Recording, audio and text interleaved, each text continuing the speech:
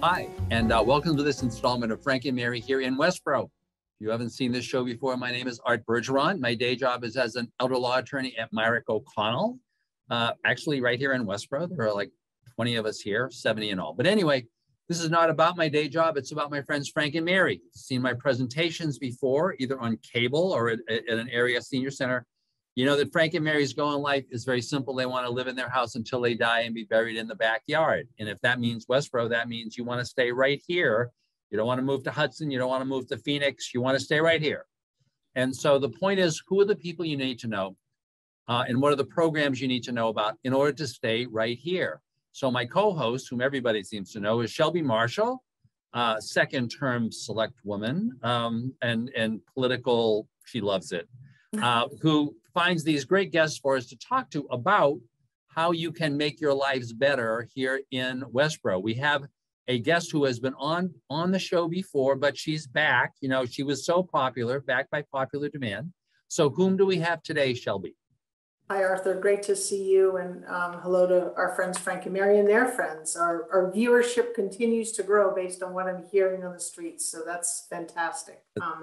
That means we're doing good work and we're bringing programs to them that are meaningful and that they, find helpful as they age enjoyably here in Westboro. So I'm really excited that the Director of Youth and Family Services here in Westboro, Cara Presley, is a return guest on Frank and Mary. Actually, usually I'm out doing, kind of the solicitation, if you will, for guests because I heard about an interesting piece of news. In this case, I was really excited that Cara had approached us to talk about a topic we talked about before as we were all dealing with COVID and even post-COVID, or are we even post-COVID? I'm not even sure. Anyway, we'll talk about that actually. So without further ado, we're going to kind of talk about mental health and the importance of caring for your mental self, if you will. And with that, I'm going to turn it over to Cara and we'll just fire some questions. Oh, go ahead, Arthur. I'm going to add to you a new word. A new word. The word is called endemicity. It was in the last issue of The Economist, and it is the state that we are now in that we are heading to, where the pandemic turns to being endemic. And so it's just part of life, and every year you got to pay attention because if it gets you, it might kill you. And so you get your new dose of whatever, and because the thing keeps changing. It's like the flu, it's turning into the flu, the new endemic, the world of endemicity. Maybe we can have insert a slide, like like on the kids shows, there would be like a word of the day. A little word, endemicity, right? So anyway, Cara. We digress.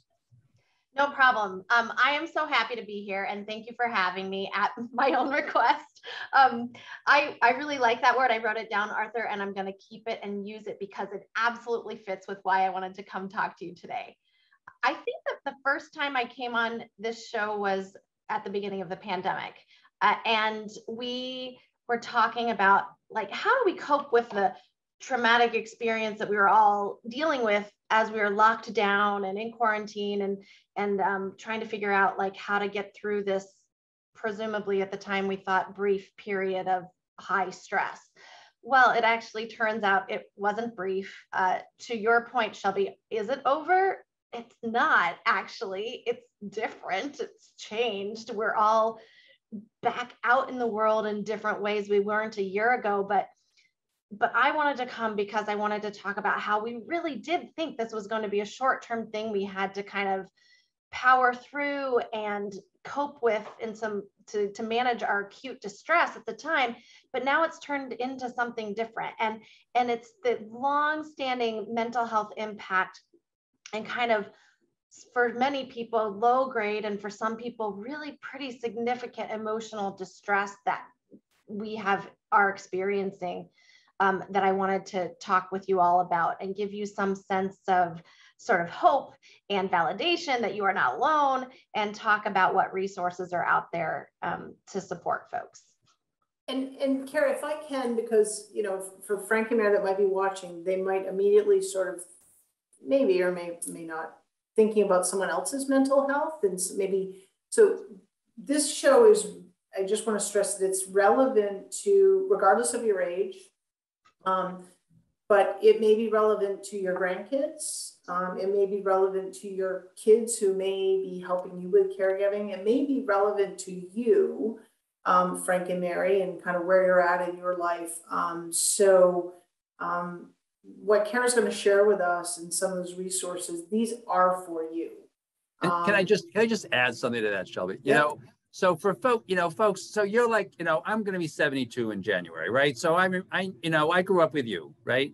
Remember what mental health meant when we were growing up? It's like, right? It meant like a crazy person. It meant like axe murderers and crazy. I remember my older brother, who had actually been in a monastery for 6 years up in Spencer and came back and was just getting out, and was really a tough time readjusting, and the folks there had said he should really see a psychiatrist.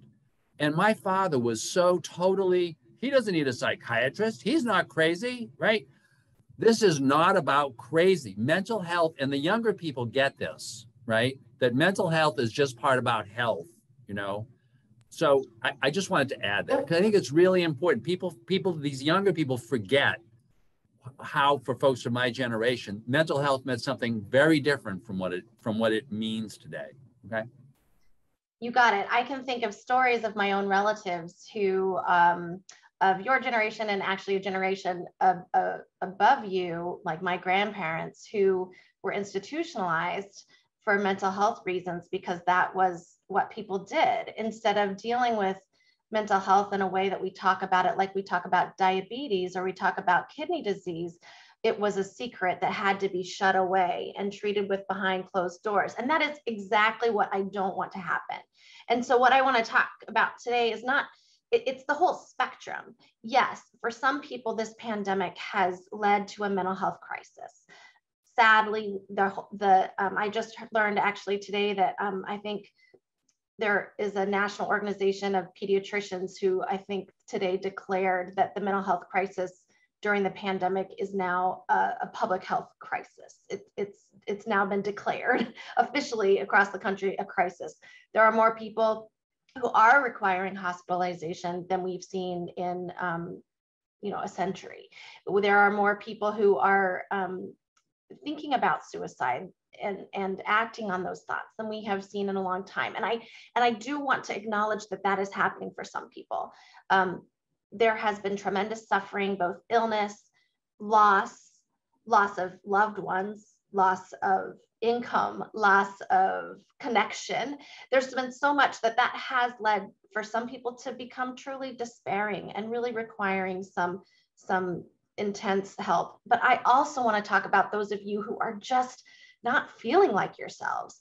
That piece about that Shelby mentioned about not knowing if this is over, that indomesticity, did I say it right? And that's not right. But I like the way that sounds, but it's not right. Endomesticity, yes. Endomesticity. I mean, it's a thing. It's a thing. Like, so our brains are designed to manage crises and to recover from crises. I always use the example, and I probably have done this on this show, so forgive me if I'm being repetitive, but of when you get ready to step off a curb to cross the street and a car comes zooming by and barely misses you, what do? You step back off the curb, your heart is racing, your adrenaline's going, you could probably run down the street if you needed to, and your brain taught your body to be on alert. You have no idea what the person next to you is talking about as you're walking on the street. You have no idea what else is going on. You're just about like, how do I keep from getting hit? Our brains are designed to respond to traumatic experiences like that. Huge rush of adrenaline, huge like our reptilian brain. It's like are designed to act and keep us safe. But this pandemic thing, this COVID thing has made our brains not know when it can stop acting like that. It doesn't know when we're safe. It doesn't know when it can let our adrenaline down and when it can let our bodies relax and let our thinking brains come back in line, because we just don't know. We don't know if it's okay. Cara, there was recently an NPR podcast I was listening to, and it was talking about how we're living with this constant low-grade fear and exactly. Or in uncertainty. And it's little things about, are my kids masked? Are they safe? I want to book a trip. Should I book a trip? Is it going to be the same trip? Is it going to, what if it gets canceled? What if the flights, so it's sort of that constant drumbeat. And the only thing I can sort of relate to is one of our Square One presentations that we've hosted in the community with Youth and Family Services is when we heard about anxiety and that constant stress and noise, my own word, that individuals who suffer from anxiety kind of report. And so for those of us who don't, I guess, normally would not think of ourselves as being anxious about things, I think many have seen that creep into our daily lives. And it just creates a tension that, to your point, like the human body, mind, spirit is not accustomed to. You got it. And as we get more accustomed to it, it has downsides to it, right? Like if you're constantly on, then, that has implications, but go ahead. Thank you. And thank you for sharing kind of your relatability to that, because that's exactly right. There's in the clinical world, we call it hyperarousal.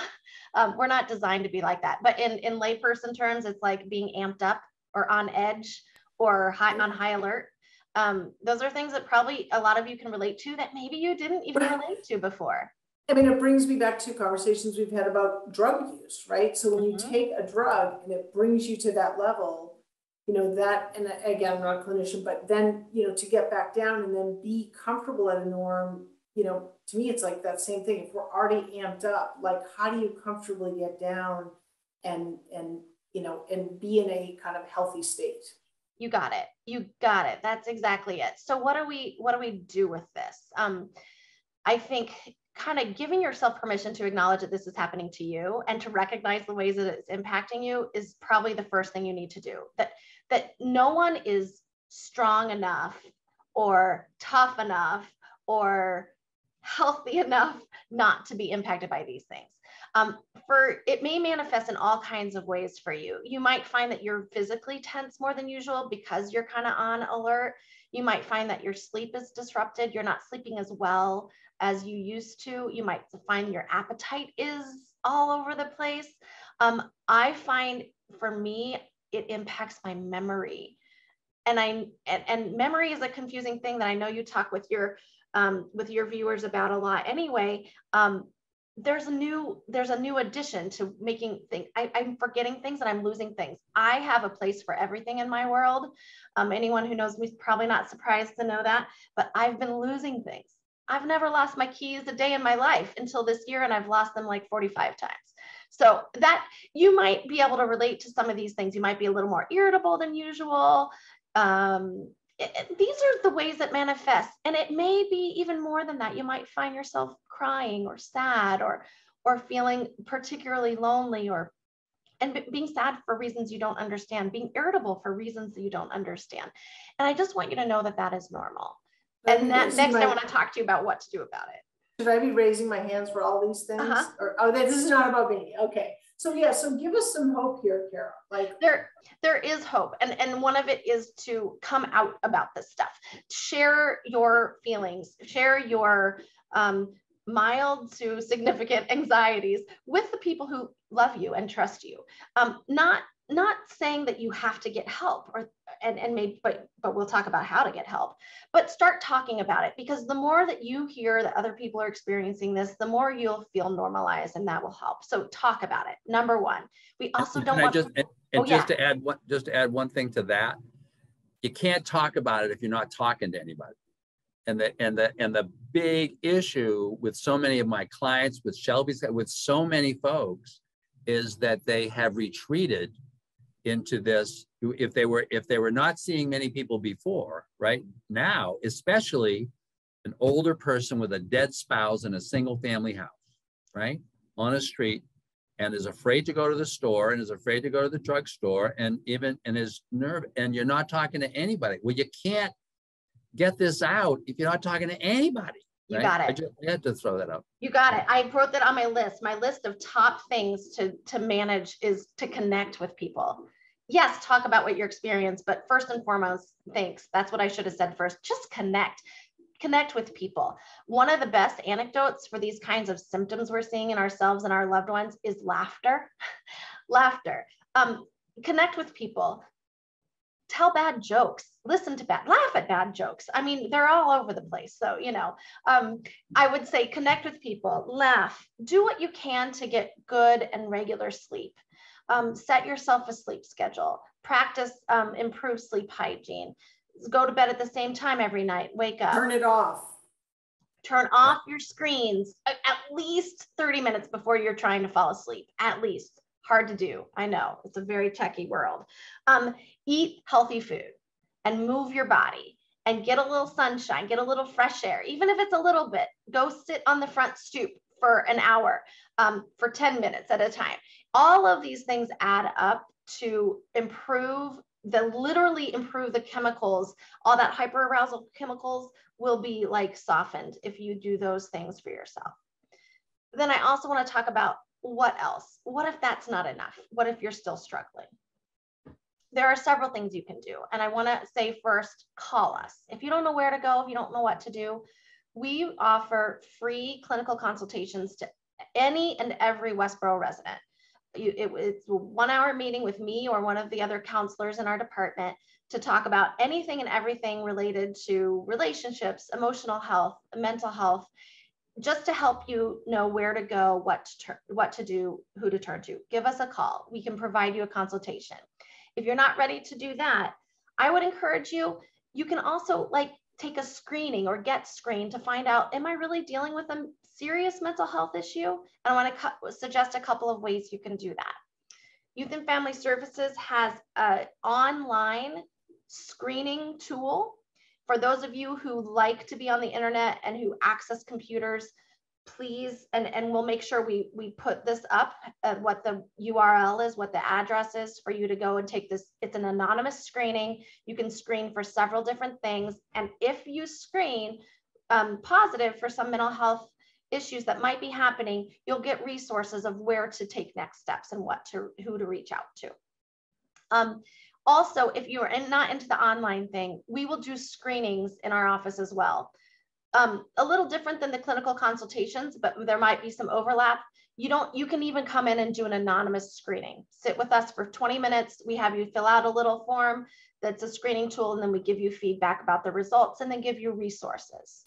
I'm also sharing with Arthur and Shelby a resource list that will be available to the viewers, and it will give to you more specific places to turn and people to go to. There are 24-hour hotlines that you can call that are anonymous and free, and people are there trained to support you, just to talk, just to provide you support. So if you're having trouble connecting to people in real time, you know, some support is a phone call away.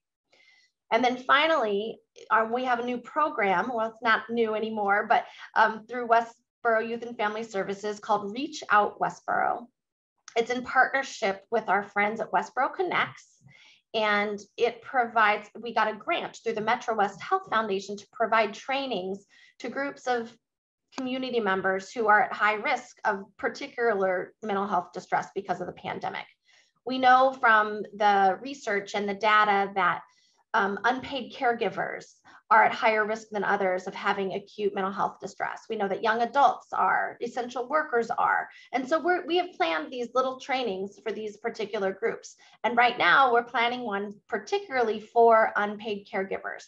That means if you are a person who has a major responsibility for caring for another person in your life, and it's not your job, it's something you do, then this applies to you. And it's just a little online training or a virtual training with a mental health professional. It lasts just an hour and a half, tips and tricks about how to recognize signs of mental health distress in yourself and others, and some tips about how to manage that distress and how to get help. So a expanded version of what we're talking about today, but in a different format. And that will be probably in late November or early December. And I'll make sure that you all know the dates once we have it so that you can sign up for those as well. You know, one of the things I want to emphasize about this is, I think it's easy to be, it's easy to take the approach as an unpaid caregiver of, okay, there's training, yeah, but this is my reality. How's it really going to help? You know, it's one more thing. I'm going to get resources. They're going to go find the resources, and it's just more. And I've already got my plate full. And I guess I would challenge that a little bit and say that your reality of caregiving is constant. It's not going to end. And in many cases, particularly if you're caring for someone who is older or someone who has dementia, candidly, it's probably going to get worse. And if you don't take care of yourself, then the person who you are giving hours and hours of time, sweat, tears to ensure their health and safety will not have you, because you will physically or mentally not be able to take care of them. And, you know, don't blow this off. Don't say, oh, no, it's not going to happen to me. It happens all the time. I've seen it in 15 years of the kind of work we do. I know Arthur has seen it, and Cara, I know certainly you've seen it. But it's easy to say, it's kind of like physically exercising. How would I even get started? This is a great way to get started. It's free. It's part of your taxes, by the way, in an extension, because Cara, like, I know this is part of a grant effort, but, you know, this work is being brought to you. So use the service. And I just want to add a couple of things. So once again, the purpose of this show is, if you're Frank and Mary, to have you actually see the people that you'll be dealing with. So you're like, oh, that's like a real person. So here's Cara Presley, right? So once again, going back to my generation, this is not Nurse Ratched, right? This is not Nurse Ratched. And you all know who that is, right? Because from our generation. This is Cara Presley, right? This is a person, this is like a real person. These are real people. And we're not, and when you hear a term, clinical acute mental health distress, what that means is, if you're really bummed out, if you're just really bummed out, this isn't, don't think of this in clinical terms. It's just like, if you're just like overwhelmed. And the big piece, going back to what Cara started with, is, among other things, just talking to other people who are going through this, right? As well as talking to people who are kind of professionals in the field, is a big deal. It's just a big deal. And Shelby and I hit this all the time with folks who are trying to deal with this stuff. I was just talking to a woman today who's got her, and both of her parents, and she's trying to deal with both of her parents. And, one's got physical problems and one's got health problems. And I told her at the end of the day, I said, you are the great blessing of today for me. When I think about what the blessing, it's you, because I see a person who has stepped up to the plate and is trying to do the right thing, right? So if you've done that, kind of pat yourself on the back. You're trying to do the right thing, and just try to do the things that can help you do the right thing. It's really, really important. So as you know, Cara, my job is to provide comic relief and keep track of the time. So I'm looking at the time, and I know that we're close. It was great for you to get Shelby to come back, to have you come back on, right? You're always welcome back here. And Shelby, this is just really important stuff. This is the reason why you make this a great show. You're just really wonderful. So I'm just going to end with that. So folks, thank you very much. I hope this was helpful. Take advantage of the information that's on that we're going to show on the screen. Connect with these people. Your tax dollars at work. If you're bummed out, don't think acute mental health distress. If you're bummed out, you should do this. Thank you very much for watching, and we'll look forward to seeing you on the next installment of Frank and Mary here in Westboro. Thank you.